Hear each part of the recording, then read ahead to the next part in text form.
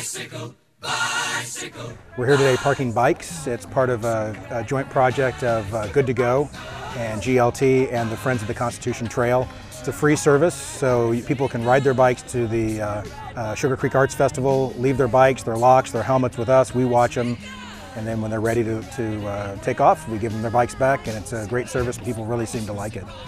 It's a great service. Definitely encourages people to get out and ride in, or walk in. It just encourages the whole stepping away from your vehicle and trying something new.